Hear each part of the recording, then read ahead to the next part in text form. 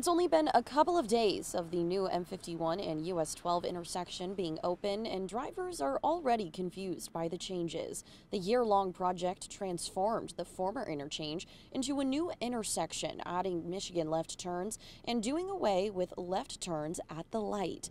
Though some drivers have caught on to the changes and followed the over 17 signs warning of no left turn at the light, many others haven't. Some people tell me they saw 4 crashes alone yesterday at the intersection.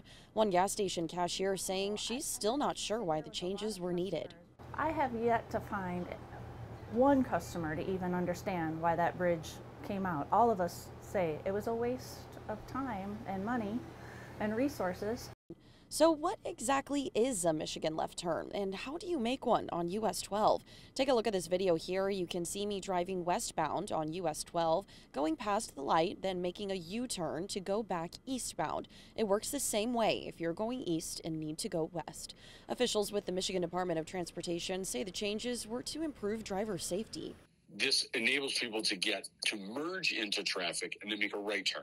So you're not turning across oncoming traffic. So it reduces those conflict points and improves safety. Shrippa adds he knows the changes can take a while to get used to, but urges drivers to be aware of the posted signage.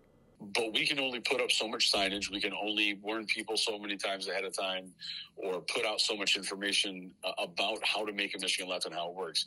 We can only do so much of that. Ultimately, people have to operate their motor vehicles in a safe and responsible manner. Thanks for watching. Here's another story you may like. And subscribe to the WSBT 22 YouTube channel.